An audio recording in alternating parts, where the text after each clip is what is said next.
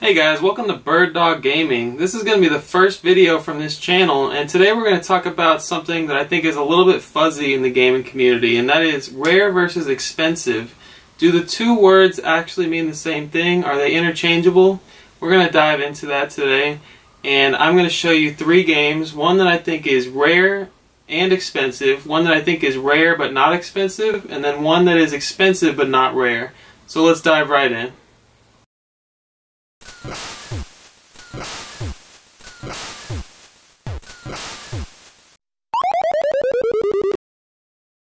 So let's start off with some definitions. The dictionary definition of rare is not found in large numbers and consequently of interest or value.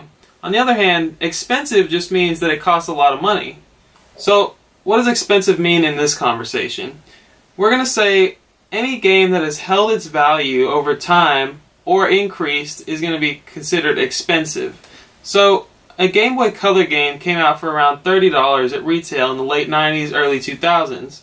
So any Game Boy Color game that's still going to run you $40 or $50 is going to be considered expensive for this conversation. For a Super Nintendo game or a Nintendo 64 game, they came out for about $50 at retail. So what we're going to use for expensive in this conversation in regards to those games is $50, $60, $70 or more.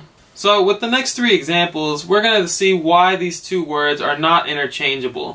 So let's start by talking about a game that is both rare and expensive. This particular game cost $300 to $400 at today's going rates.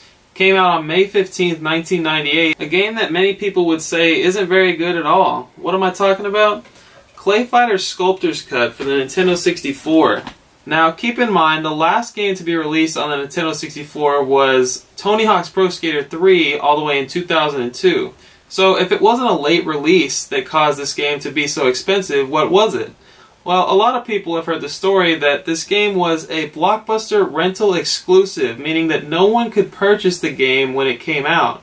Sculptor's Cut was you could say a DLC version of Clay Fighters that was also on the Nintendo 64.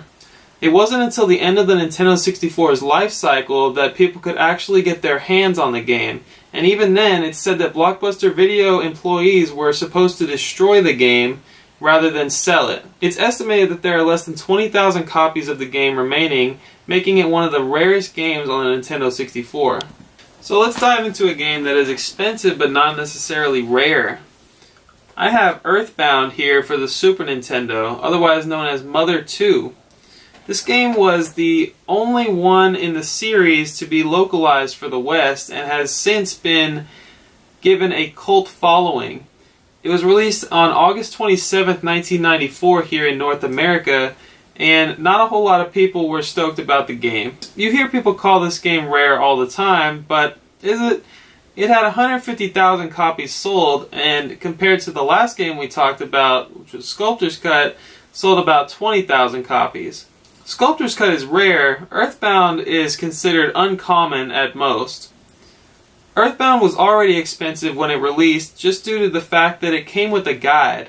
So the retail value of Earthbound as compared to other $50 Super Nintendo games was somewhere between $60 and $80. I couldn't really find the exact number online. I would say that it is definitely uncommon. You're going to find a copy of this game on eBay at any given time. It's not rare. Sculptor's Cut, you might find one or two at a given time on eBay, but on Earthbound, you're going to find this game all over eBay, all over the internet.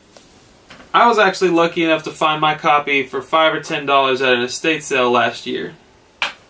RGT85 made a great video on this game, and I'm going to link his video in the description below. Now let's get into our last example for this video. I have a game here called Rayman 2 for the Game Boy Color. Now, a lot of people have heard of Rayman 2. It's a freaking awesome game that was on the Dreamcast, Nintendo 64, PlayStation, DS, 3DS, PlayStation 2, everything you can think of. But the Game Boy Color version, nobody ever talks about that game. Now, I'm not here to tell you that this cartridge loose is worth anything. I'm not going to say that this cartridge is hard to find, but at the making of this video, there are only 4 cartridges on eBay. There are no complete in-box versions of this game listed on eBay. On top of that, Price Charting has this game listed for $14 complete in box. a measly $14. So not everything that is expensive is rare, and not everything that is rare is expensive. I found this copy, complete in box, at a bookstore on sale. Before that, I had actually never seen a complete in box version of this game. So that's all the time we have for today's video. I hope you guys learned a thing or two. If you like this video, please give me a thumbs up, give it a comment, share it with your friends, and subscribe to my channel. There's going to be a lot more content just like this, and I'll see you guys next time.